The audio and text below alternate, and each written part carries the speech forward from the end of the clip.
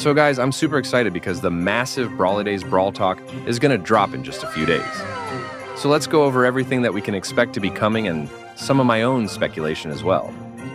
So as always, we should be getting 2 new Brawl Pass seasons. And going by the pattern of previous years, the first season should be Brawlidays themed, and the second one being centered around the Lunar New Year. There are a lot of rumors about a Toy Story collab, and honestly, considering we had crazy collabs with Baby Shark, Godzilla, and SpongeBob, I can definitely see this happening. Would you be excited for a Brawl Stars and Disney collab? Out of the 6 hypercharges that are released every update, one is definitely going to be for Draco. As you can see, they directly revealed it to all of us in the recent Game's First Supercell event.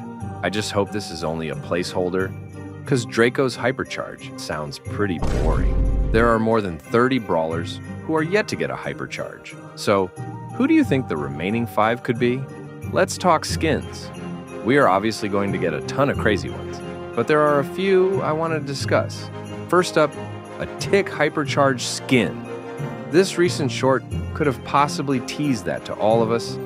Then, we got the superheroes make skins that should be coming, as well as the Humble World Finals skin and all the recolored Brawlidays skins. Hopefully, we also get the long overdue King Frank skins. It's been like over a year since they were announced, so it'll be great if they finally come in this update. So, what about the brawlers?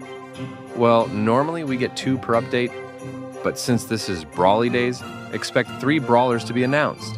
And what's crazier is that one of them is probably going to be free for everyone. They are likely going to tie it into the daily login calendar rewards for Brawlidays, or we could even see a special community event with the brawler being the final prize. That would be dope. Now, the headline feature of this update is definitely got to do with the map that was shown by Frank when he said this. There's something big coming to Star Park these Brawlidays, but we don't want to ruin the surprise yet. That's right, guys. Something huge is going to be announced in this Brawl Talk, and I have a funny feeling that it's got to do with a story mode. It's something the community has been asking for many years now, so if they do release some kind of PvE mods, Brawl Stars is going to get more popular than ever.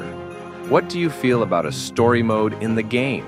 Now, we are also likely getting a few other changes like quality of life additions, balance changes, and maybe even a new type of star drop called Bling Star Drops. Why do I say this? Well, in the official fan kit for the game, this unidentified icon was found, and the title of it clearly reads Bling Star.